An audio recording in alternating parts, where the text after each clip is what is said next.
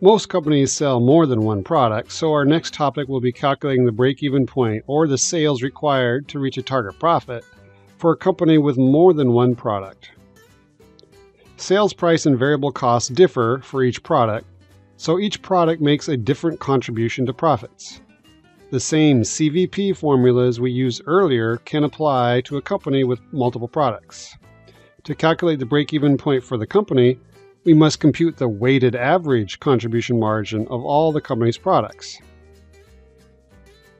The sales mix provides the weights that make up total product sales. Sales mix, or product mix, is a combination of products that make up total sales. For example, let's say a company sold 6,000 cell phones and 2,000 cell phone cases. They would have a sales mix of 6,000 to 2,000 cell phones to cell phone cases. To break this down into more manageable numbers, we would divide both sides by 1,000 to get a sales mix of 6 to 2. Or we can convert it to the least common ratio, which would give us 3 cell phones sold for every 1 cell phone case sold. Now, all 3 of these sales mixes are the same ratio. So when we work the problem, we could use 6,000 to 2,000, or 6 to 2, or 3 to 1. Another alternative way to look at this company's sales mix is to say 75% of their sales are cell phones. 6,000 cell phones divided by the total number of items they sold, which was 8,000. And 25% of their sales are cell phone cases. So now we're going to calculate the break-even point for a company that has 2 products. The company, called the Cat's Meow, sells 2 different types of cat furniture. The first is a cat bed. The sales price of the cat bed is $44. The cost of the cat bed is $24. This is, of course, a variable cost. The company sold 6,000 cat beds. Now, the other product is a scratching post. The scratching post sells for $100 each and costs the company $30 each. This is, of course, a variable cost. And they sold 4,000 scratching posts. Going back to the cat beds, what ratio or percentage of the products were cat beds? Well, in total, 10,000 items were sold, and 6,000 out of the 10,000 were cat beds, or 6 out of 10, or 60%. For the scratching post, it was 4,000 scratching posts out of 10,000 items total, or 4 out of 10, or 40%. The last piece of information we need is the fixed costs, which are $40,000. Previously, we used this formula when calculating break-even point. But this formula is used only if the company has 1 product. If we have a company with multiple products, then we use a slightly different version of the formula. The only difference is in red. The denominator now uses the weighted average contribution margin per unit. I'll show you how to calculate that on the next slide. So now we have all the information we need to calculate the break-even point for a company with multiple products. In other words, management is asking, keeping in mind that 60% of our sales are cat beds, how many cat beds and how many scratching posts must we sell to break even? There are 3 steps to the process. Step 1 is to calculate the weighted average contribution margin per unit. Here's how we do it. Since we are calculating contribution margin per unit, what is the formula for contribution margin per unit? The formula is sales revenue per unit minus variable cost per unit. So we need to start with sales price per unit. For cat beds, it's $44 per cat bed.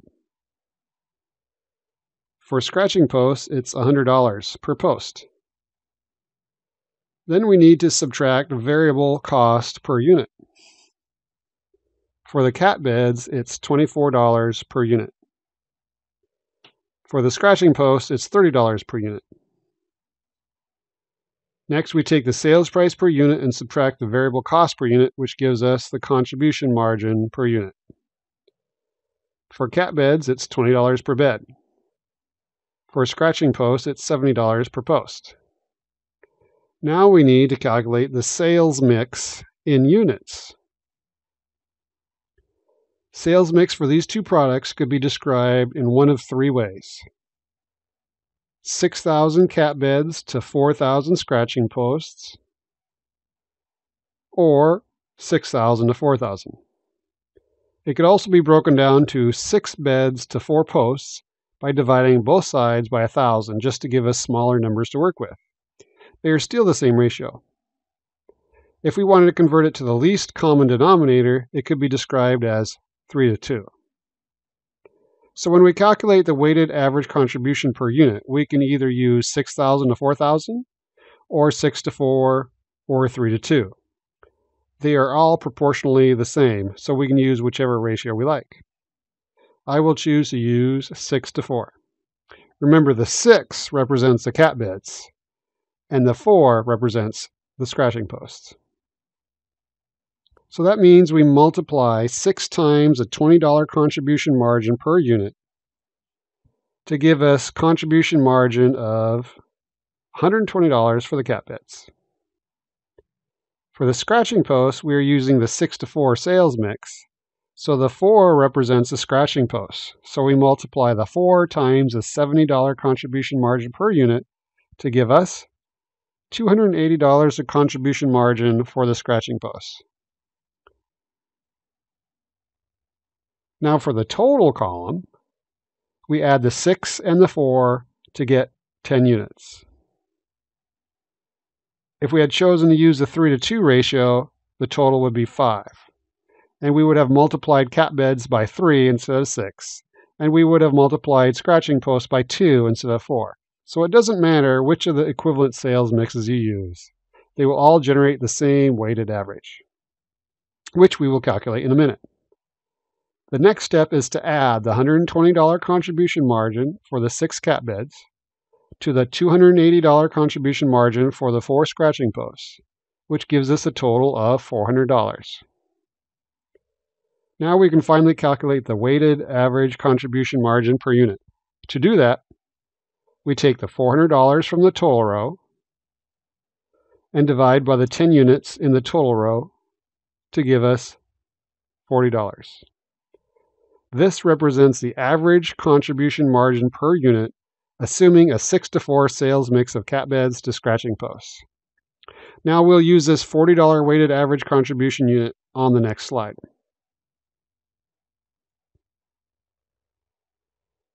The next task is to complete step 2. Calculate the break-even point in units for the package of products. The package of products means a sales mix of 60% cat beds and 40% scratching posts, or in other words, a sales mix of 6 to 4. Previously, we used this formula when calculating break-even point, but this formula is used only if the company has one product. Since we have a company with multiple products, we instead use a slightly different version of the formula. The only difference is in the red. The denominator now uses the weighted average contribution margin per unit, which we calculated on the previous slide. So we can't use the original formula. So all we have to do now is plug in the numbers into our new modified formula. On top, the numerator contains fixed costs, which is $40,000. Next, we need to plug in the target profit. Since we're calculating the break-even point, the target profit is 0. Then, in the denominator, we need the weighted average contribution margin per unit, which we calculated in the previous slide. So here's a screenshot of our work from the previous slide. Notice the weighted average contribution margin per unit is $40. So we plug that in as a denominator, and we get $40,000 plus 0 divided by $40 per item gives us 1,000 items. So remember, that is the required sales in units. But again, this is for the package of products, which assumes a sales mix of 6 cat beds sold for every 4 scratching posts sold. So now we know the company must sell 1,000 items to break even. Next, we have to calculate how many of those 1,000 items are cat beds and how many are scratching posts.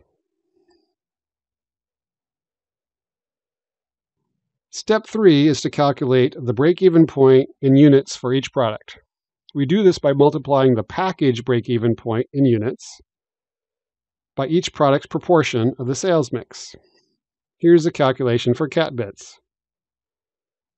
If we take the 1,000 items we calculated on the previous slide and multiply it by the 6/10 or 60% that we figured out previously, the company has to sell 600 cat beds. In this example, the calculations yield round numbers. When the calculations do not yield round numbers, round your answer up to the next whole number. For example, if the answer was 700.1 units, you would round up to 701 units. This will ensure your operating income is not negative. Another way to find out we need to use 6/10 is from the 6-to-4 ratio. Remember, that means out of every 10 items sold, 6 were cat beds. Next, we calculate the number of scratching posts that need to be sold. We again take 1,000 items needed to be sold to break even, and this time multiply by 4/10 or 40%, since the sales mix shows the company selling 4 scratching posts out of every 10 items sold. That gives us 400. This means the company needs to sell 400 scratching posts along with the 600 cat beds to break even. Remember, we could have used the 6,000 to 4,000 sales mix or the 3-to-2 sales mix, and we would have come up with the same answer since all the sales mixes are proportionally the same. So what we just calculated is the break-even point in units. We could use this information to calculate the break-even point in sales dollars in case management asked us that question. To convert units to sales dollars, we simply take the 600 units of cat beds that needed to be sold to break even and multiply it by the $44 sales price of the cat bed. And that gives us $26,400 of sales revenue from cat beds. Then we take the 400 units of scratching posts that needed to be sold to break even and multiply it by the $100 sales price of scratching posts, and that gives us $40,000 of sales revenue from the scratching posts. That gives us total sales revenue of $66,400. That means the company needs $66,400 of sales in order to break even.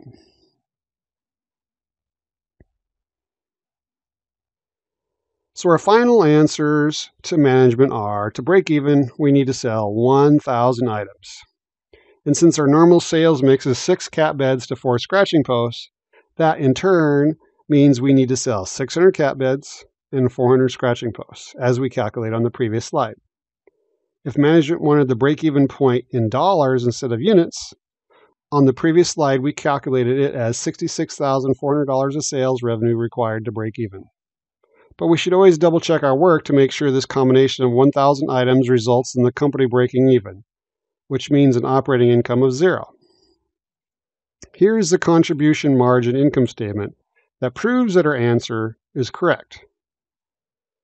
Notice that for the units, I use 600 for the cat beds and 400 for the scratching posts.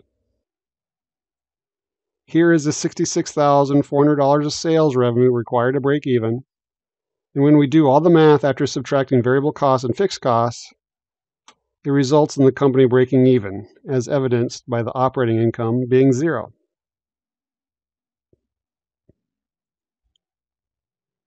So I've shown you how to calculate the break-even point for a company with multiple products.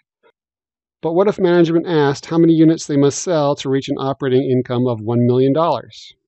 You would use the same formula, but instead of having the target profit be 0, you would set it for $1 million.